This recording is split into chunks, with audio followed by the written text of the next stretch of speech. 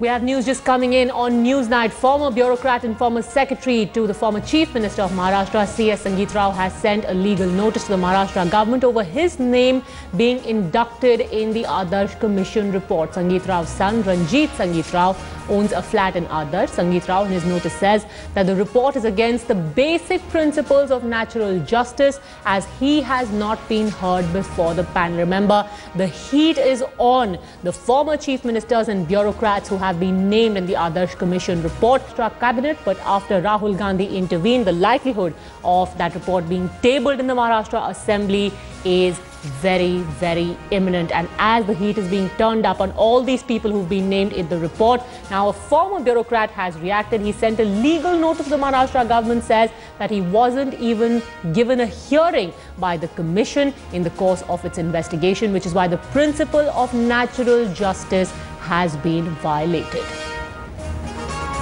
Headlines today's Kamlesh Sutar joins us for a quick update. Kamlesh, tell us, what is the legal route that Mr. Sangeet Rao is now going to pursue?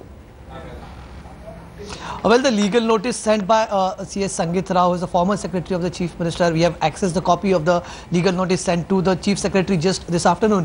Sangeet Rao clearly says, as you mentioned, Padmaja, that the basic principle of natural justice has been violated. The flat is in his son's name, Sangeet Rao. He says that he's an independent entity, and the way strictures have been passed against him and he has not been heard, the basic principle of natural justice has been violated. Let me also give you a quick update here, Padmaja. Other bureaucrats, former bureaucrats who have been indicted into the report have also written to the Chief Secretary. That includes Jairaj Phatak, former Urban Development Secretary Ramanand Tiwari. All of them have written letters to the Chief Secretary saying that the Adarsh panel report is one-sided. They have not been given a proper hearing in the commission, and this certainly means that all the former bureaucrats who have been indicted are up in arms against the government and against the report.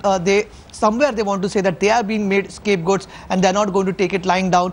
The first of which we see that Sangeet Rao issuing a legal notice to the state government. We'll have to wait and watch. This could escalate, and this could be getting bigger in days to come. Padmaja?